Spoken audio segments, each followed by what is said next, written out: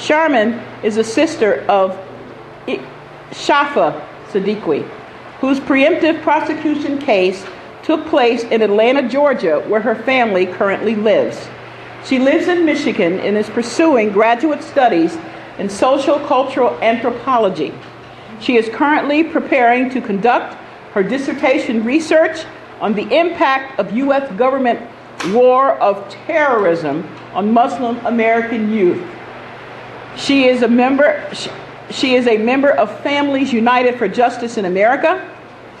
Sharman also serves as a member of the Prisoners and Families Committee of the National Coalition to Protect Civil Freedoms. Greetings of peace. So I'm going to just read an excerpt that I've been working on. Some of you have heard it. Loud. Steve is motioning me loud. Okay, so on an early spring day in 2006, my apartment was filled with the warm aroma of Turkish coffee. I was reading response papers from students when the phone rang, and my mother grimly proclaimed what happened to Shifa, my little brother, in Bangladesh. She said, "Your Abba called." Abba is in dad. He's saying Shifa has been kidnapped. He doesn't know where is Shifa. He's gone. What happened? Tell me what exactly happened. What did Abba say? I asked.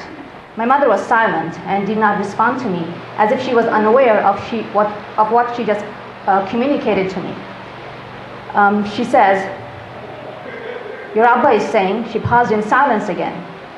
"He's saying some people kidnapped Shifa from the car."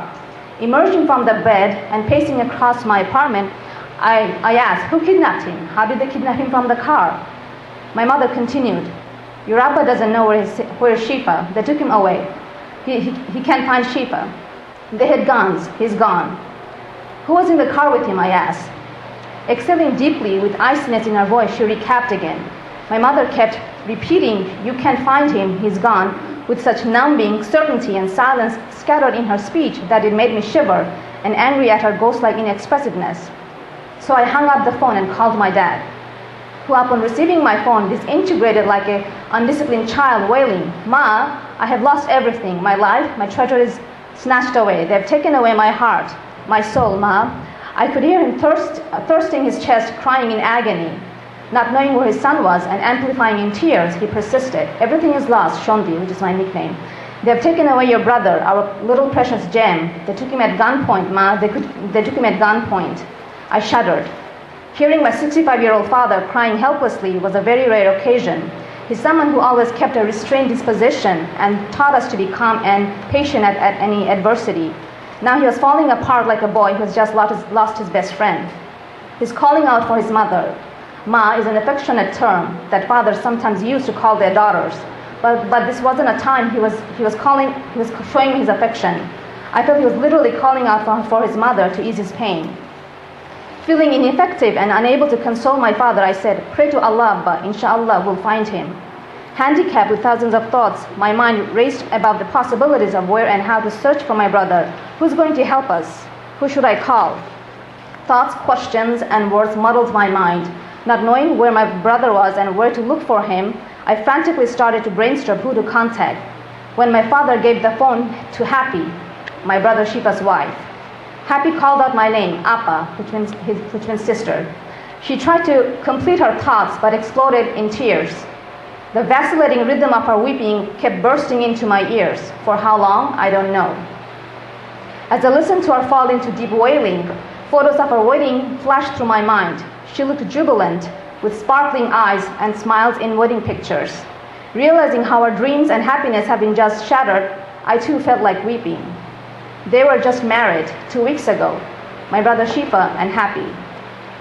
They had planned to begin a life of bliss and adventure, like so many young and newly wedded couples.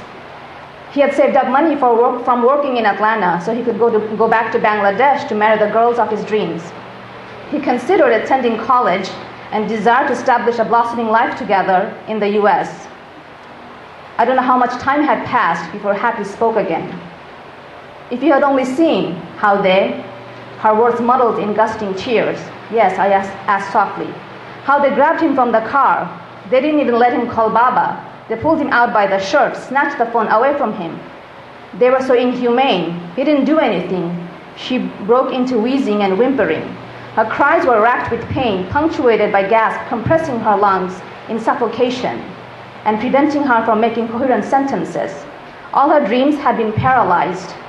I kept thinking what it must have been like for her to witness her husband taken away right before her eyes.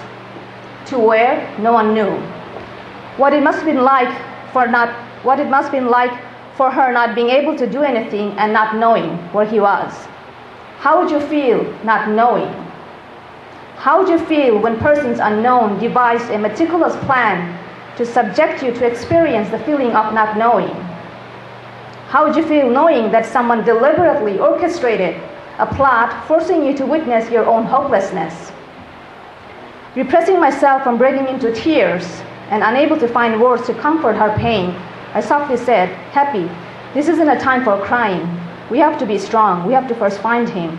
Can you be strong? Let's pray to Allah and ask for help." As I kept searching for words to comfort her, I heard my uncle in the background asking Happy to give the phone to Liton, the chauffeur who was driving them. "Appa," Liton screamed into my ears. "Yes, tell me," I asked frantically. "Appa, what a tragedy just happened to us." "Yes, can you tell me what happened?" I asked.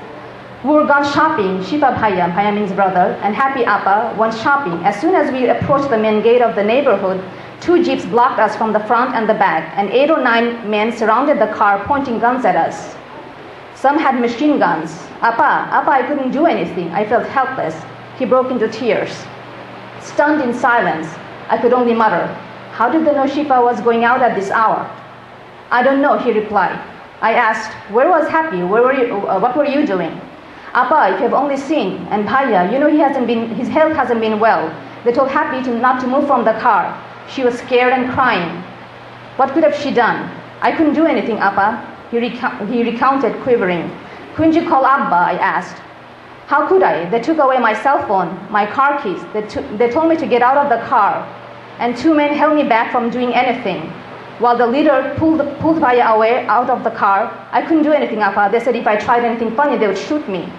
He responded in a voice breaking. "Who were they? How did they get inside this neighborhood?" I asked. "They bribed the guards, Appa. You know how it is here. They said they are taking Shifa Bhaiya for ransom." "What? These were thugs, street thugs?" I exclaimed. No, Liton explained. They said they were with DGIF, NSI, Bangladesh intelligence." "Oh, it's the military, the ones who have been calling and harassing Abba for days. Tell me what exactly happened," I said in angry voice. "When they blocked the car with guns pointing at us, they told me to get out of the car. They pulled me out, and they asked Bhaiya to get out of the car, but he did not get out at first. He told them, 'Let me call my Abba. You know, the chief of police is our family friend. Maybe you'd like to talk to him.' But the man snatched the phone away from Shifa Bhaiya, pulled him out of the neck, and punched him in the stomach." "What?" I asked. "They punched him many, many times. He pitched forward, choking from the punch. Then they blindfolded him, handcuffed him in the back. They pushed and dragged him to the car because he wasn't moving, almost tearing his shirt because he wouldn't move. They pushed him, kicked him. They were pure evil people." He continued to tell me the details of what happened that night. DGIF, the military intelligence of Bangladesh, had been harassing my father for months, wanting to talk to my brother Shifa. They would call asking my father, "Where is your son? We heard he went to this country, that country." They would make up this kind of lies. I'm not sure what they wanted, but my father always offered to meet them with my brother. He offered to hold conversations with them every time they called, but they never actually wanted to talk, neither with my father nor my brother. What is it that they wanted? They just wanted to terrify us. They intentionally contrived, well in advance, how they were going to call, harass, and terrorize my family with unfounded claims, lies, and questions, just so they could monitor our conversations, movements, travel patterns that we engage in as a result of their fear tactic, psychological terror. If they could instill enough fear in us, that is in my brother, maybe he would leave and go into hiding. This way they would have their evidence and perhaps he was up to something. When they failed, they had no choice but to kidnap him. They kidnapped him under the direction of our US government and kept him in an undisclosed location for days before the FBI brought him back to the US in a secret CIA rendition aircraft. How would you feel if someone willfully schemed to terrify you? How would you feel knowing someone purposely conspired to inflict pain and agony in your life, to destroy your hopes, to crush your dreams, to maim your marriage for life and shatter your family? How would you feel being tortured with the thought of not knowing for days? How would you feel being subjected to trans-state violence and denied your humanity? These were the beginning of our sleepless, foodless, numbing, chaotic 4 days and nights of nightmare, unknowing and hopelessness, while we desperately contacted organizations, media, journalists, anyone who would help us find my little brother, Shifa. So my brother represented himself at his trial, from jury selection to sentencing 3 years later, without any legal knowledge. He stood before the court wearing his khaki prison uniforms, because what's the point dressing up for a few days? Why send off an image to the world that you have been kept well, fed well, when you were tortured in solitary confinement for over 3 years before trial? They accused him of supporting an organization engaged in liberating Muslim land from Indian-occupied Kashmir. The organization, however, did not exist and was not designated as a terrorist organization in the US weeks after the FBI arrested my brother. They manufactured a case against my brother and his friends just because one of his friends made a trip to Pakistan to visit his family. So when Shifa was convicted and now sentenced for 17 years in the Communication Management Unit in Marion, we started receiving phone calls from all sorts of media around the world, because the government prosecutors instantly broadcasted their victory, gloating and praising themselves for a job well done.